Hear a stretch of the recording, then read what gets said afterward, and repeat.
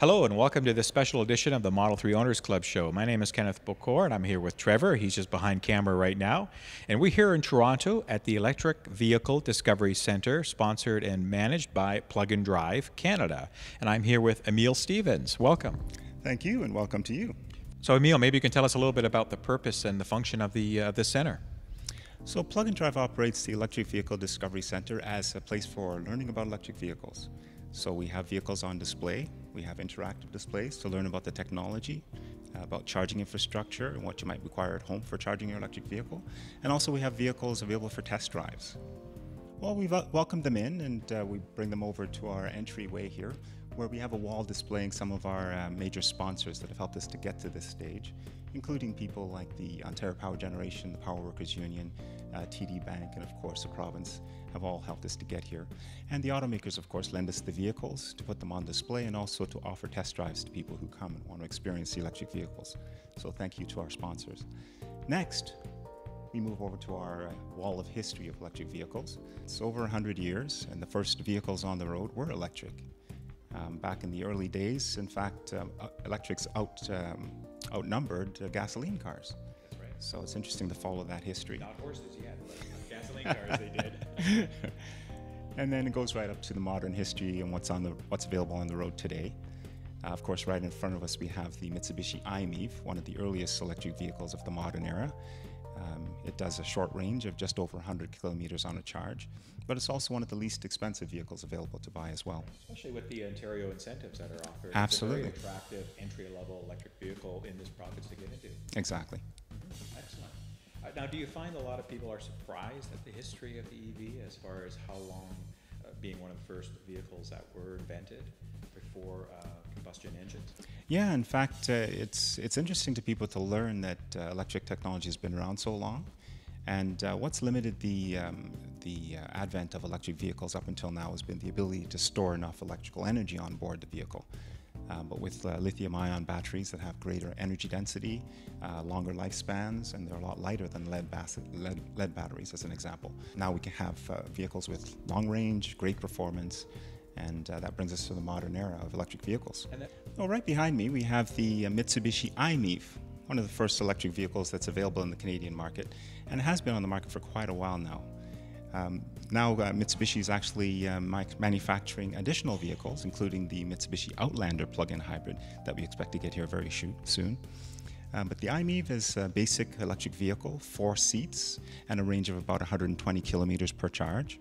It also has the ability to quick charge, so you can plug it into a wall socket or plug it into a level 2 station for quicker charging. But if you're on a road trip, you want a really quick charge, that's the DC fast charge. So on this side of the i-MiEV, we have the CHAdeMO connector for the DC fast charging. You'll notice the big lugs there for really fast charging. In about 30 minutes, you can go from 0 to 80%. And over here, we have the AC charging port called the J1772, which is compatible with every vehicle available for North American sale. So you can charge level 1, which is a wall socket, or level 2, which are a lot of the public stations that are available around Ontario. All right, I'm here with Leah Gotkin of the Electric Vehicle Discovery Center. She's going to help us with this next station. Tell us what this is about, Leah. So as we follow our EV road to discovery here, we learn a little bit more about the different types of electric vehicles. So BEV, standing for battery electric vehicle, HEV, hybrid electric vehicle, and PHEV, plug-in hybrid electric vehicle. Plug and drive, obviously we promote the plug-ins, anything with a plug. And then there's also cap and trade, so talking about specifically in Ontario where we get this energy, and perhaps the reason for our incentives being so much higher than the other provinces is that our energy is very clean, and at night we have a surplus of energy here in Ontario, and we're actually losing a lot of money because we can't store all this energy we're producing. So we're losing money giving it away to places like New York, and if we all had these electric vehicles, we would be able to plug in our cars at night, harness this energy, fuel our vehicles fuel, using in absolutely. quotations, Yep. and drive a lot cleaner. Well, we tell everybody that your home is your gas station, Yeah. right? When you're filling up an electric vehicle. So you make a great point that we have a surplus of energy. A lot of people are concerned about when the Model 3 does hit the markets and finally get shipping, and the influx of other manufacturers, battery electric vehicles as well, and plug-ins, that we may have an issue on the power grid system. But that's actually contrary, at least here in Ontario, where we do have an overage and we have lots of energy to spare, and it is clean energy, correct? It is. As And you right said, now, I mean, electric vehicles are only 1% of cars on the road. And so we need to get people on board before we start worrying about these grid problems, because we do have the capacity to handle this, and it is the cleanest, best option to reduce your personal carbon footprint up to 90%, other than, let's say, not flying. But if you want to get to places like Australia, there's really only one way to do that, and that's in a plane. If you want to get to the supermarket, Unless you're a you heck of a have swimmer. this option. Exactly. So we really tell people that this is the best thing that they can do, and give them the full EV experience as we continue down this road, ending in a free test drive in a lot of different models of cars by different manufacturers. Great. Well, let's move on to the next station. So we're here with Leah again, and we're looking at the different charging stations you can install at home. So I'll let her tell you all about these. So these are all level 2 charging stations. This is the exact type of station you would want to install in your driveway or garage, indoors, outdoors. There's a variety of different stations. These are all 240 volts capability. They take about 4 to 6 hours to charge, which is perfect, because hopefully you're getting at least that amount of sleep every night when your car is sitting in your driveway anyways. So they're perfect for installing at home, and they have different capabilities such as Wi-Fi, different cord lengths depending on how far you might need to reach your vehicle. There's also portable charging stations and permanent charging stations. Our website also sells charging stations, and soon we'll be able to sell them here, just to facilitate the process of getting into an EV and making it as smooth as possible. I want to make a quick note and let everybody know who's waiting for a Model 3 that you can use any one of these chargers on your Model 3.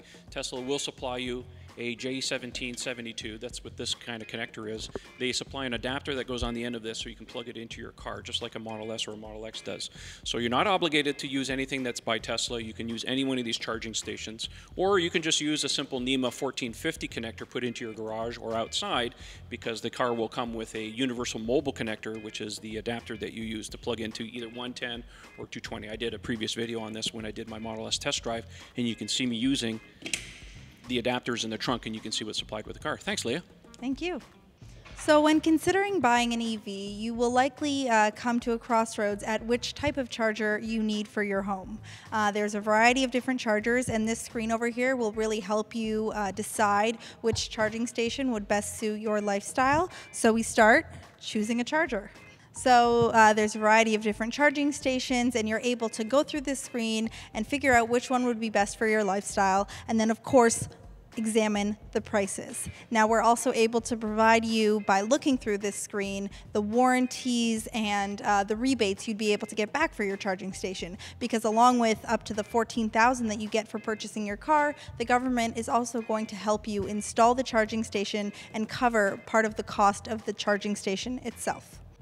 So now we can click on public charging, which is generally people who are prospective EV drivers' biggest concern, whereas I can tell you from personal experience that you are really not using these charging stations. They're more to get you comfortable with the idea of driving electric, but 90% of your charging will likely be done just sitting in your driveway. For those long distance road trips that, you know, on the off occasion, 360 days of the year, you might be charging in your home, but there will be some times where you need these public charging station infrastructure available to you. So there are a variety of different ways people go about public charging. First is through their vehicles, because they all have GPS that allows you to find the nearest available charging station. So for example, on one of the very first EVs in the past decade, we have the Nissan Leaf. Now, as basic as a car may be, it has the most efficient destination system, where if you plug in your destination and you're not able to reach that with the battery range that you have, factoring in the weather and if you're running your air conditioning, it will calculate whether whether you can make your destination, and if not, we'll reroute you to the nearest available charging station within your path. So it's very easy to get into an EV. It's very easy on your phone to download these apps such as PlugShare or Charge My Car and find the available charging stations near you. Okay, I'm back again. I'm here with Dab, and she's going to explain what this room is all about.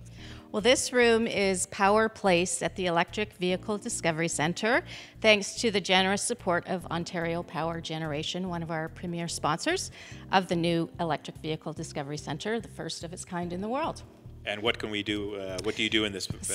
Power Place is a multifunctional facility. It's a meeting place, it's a conference facility, it's a training room. We also can host evening receptions, gatherings, AKA meetups potential. Anywhere. Just throwing that out there. Yeah. Anywhere from 25 to 100 people, we can accommodate different configurations. Whatever your needs are, we're here to help you. Now, I also understand that you use this room for some other practical methods like dealer education. Can you explain how that works? Yeah, so as you may have heard, we have great partnerships with the auto sector, of course, and we're working with them to better educate dealers in the province and hopefully possibly expand beyond that. What we're finding is EVs, as you know, are a really new technology, and they are actually a small percentage of overall sales in the province. Right now, they're just under 1% of total sales. One of our goals is to increase it to 5% market share by 2020. So one of the key ways we can do that, of course, is to increase awareness about the center and draw consumers here, but also educate dealers at their dealerships. Yeah, which is very important. A lot of them really don't know anything about electric vehicles, and they're not possibly motivated to sell, so it's nice to get educated. Right. Well, I think, as I said, because they're a new technology, a lot of the dealerships may not even have the cars on the lot as yet. So it is a tougher sell. So we give, the salespeople a lot of credit for what they can do, but of course we're here to educate them as well, so that they have that depth of knowledge that they can relay to their consumers. Excellent use of this space for that. Thank you. Well, we just want to say a big thanks for the crew here at the Electric Vehicle Discovery Center by Plug and Drive. Thank you very much for hosting us. It was a great knowledge experience, and you guys are fantastic. Trev, any final words for our guys? I'm just going to say that if anybody is in the Toronto or the GTA area, even if you're a visitor or you're a resident, and you're curious about EVs, this is the best place to come and learn about them in a no-pressure environment. You can check out several different vehicles that they have here, learn about the history of EVs, see about chargers, come out and check it out. It's a really great facility, so I want to say thanks to everybody for helping us out today, and we look forward to seeing you soon. So don't forget to follow us on Twitter at Model 3 Owners, and Ken's handle is at Kenneth Bacor. Yep. Don't forget to check out our forum at model3ownersclub.com. And we'd appreciate it if you take a look at our Patreon page at patreon.com/Model3Owners, and that keeps us going with this channel. And don't forget to like and subscribe to the YouTube channel. It's really important. That way you get notifications anytime there's a new video coming out. And anyways, swagwear. Yeah, and don't forget our t-shirts. I mean, Ken's wearing one of his today. Proudly. Yeah, check it out on our store. So anyways, that's it for today's episode. Thanks for joining us, and we'll catch you on the next one. Thanks for watching. Absolutely. Thanks. Bye-bye. Thank you.